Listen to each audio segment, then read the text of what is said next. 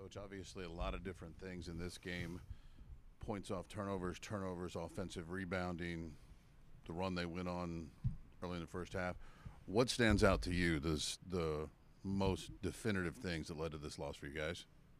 Well, you say the run that they went on in the first half. I mean, we were down 3 on the road, so you feel pretty good about that. But you don't expect your senior guard to get kicked out. We came into the game knowing that this team is a great offensive rebounding team, so that hurt us. And then the turnovers hurt us again. And you're not going to beat teams on the road doing that. And, you know, I thought we had a good game plan coming out, couldn't make shots. I mean, when I look at the stat line, we were just awful. I mean, 11 free throws we missed. We missed a lot of wide open threes. You know, I mean, that's taking threes is what it is, you know, but you got to make them. And we didn't make them. So with the turnovers and the offensive rebounds, I'm surprised we were even that close when you look at the stat sheet. What was the biggest problem with the free throws? I mean, sometimes threes don't go in. That's in the flow of the game. Everybody understands sometimes that's hit or miss. But what's the deal with the free throws? If I had a magic pill that I could give them about making free throws, I would. That's all mental. If you played sports or played basketball, when you get fouled and you got to go to the line, they're free. So you should feel good about yourself and go up and knock them down and punish them for fouling you. And we didn't do that tonight. I mean, that's unacceptable. We got to get better in making free throws. You're not going to beat teams in the Big Ten doing that. We're just not. What goes into it when you guys were down and then you went up 7 and then I think you pulled like 4 starters. What goes into pulling the starters and then putting the subs guys? in You can't play everybody, George, 40 minutes. You know, that whole stretch, it went a good 10 to 11, 12 minutes. And I thought they needed a blow. So that's why I substitute.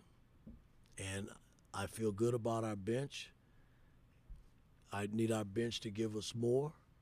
So that's why I went to the bench. And we didn't get it. They caught up. But the game was back and forth. I think when you're on the road, you got to feel good being down 3 on the road. Or up 3. I mean, it could have been a tied game. The guy hits a big-time shot, you know, at the buzzer, you know, to go up 3. So, I mean, I'm not feeling bad, but I just didn't like the way we were playing. I mean, we weren't sacrificing the basketball. Guys were open. We were trying to penetrate when nothing was there and losing the ball. I mean, that's just losing basketball. We got to get better in that area. But I think what George was one of the biggest questions that fans were asking tonight on social media was why were 4 starters out at the same time versus sort of like maybe rolling them through. I'm not going to sit here and answer that question when it comes to the fans or you. I elected to go to my bench, which I've done this season, and I've gotten some good results here and there. And tonight, they didn't kill us, but they let them back in the game. And I thought we withstood it. The big shot at the half, I thought, gave them momentum going in. But the game was still back and forth. Then X, you know, has his little fiasco where he gets kicked out. And that changed the game a little bit. So, I mean, at the 2-minute mark, we were down 6, 2 possessions, and we foul. And then we come back, and we'd get an intentional foul. So that's the game pretty much. Now you're scrambling, trying to win down the stretch. We just got to be more solid. Like we play at home, that's how we got to play on the road, and I got to get us to that point. And last one for me was the offensive rebounds that they got. Is that a high-level concern at this point, or do you look at that and say, hey, this is fixable with effort? Or how do you approach that? It's always a problem. You know what I mean? We won a game against Ohio State losing the glass by 20 rebounds. And you say, how in the hell can you win a game like that? But it was the other areas where we were pretty good at. And you're not going to do that with most teams in the Big Ten. And It's something we got to clean up because it's been a problem for our ball club this year. Coach, you scored 48 points last year in this building, 57 this year, 5 straight losses in this building. How much is it this building or just life on the road in the Big Ten? Well, I'm 2 of those 5. I know that, and we haven't played well here. And my thought process was if we kept it close, and give ourselves a chance. But when you turn it over and give up offensive rebounds like we did and can't make free throws, it's hard to win on the road. So those are things that are fixable. We just got to go back home and go to work and see if we can fix them. Coach, to the Zoom here with Seth Tao. Can't hear it. Can you hear me? Yeah. Just from game to game, obviously, especially home on the road, but just game to game in general, what can you do to kind of develop more consistency and start getting more consistent performances from game to game from your guys? Work. Continue to work. That's all you can do. You got to continue to work. So we'll go home and go to practice tomorrow and get ready for Minnesota. We have to continue to work to get better. And I got to get them over the hump. I got to figure that out.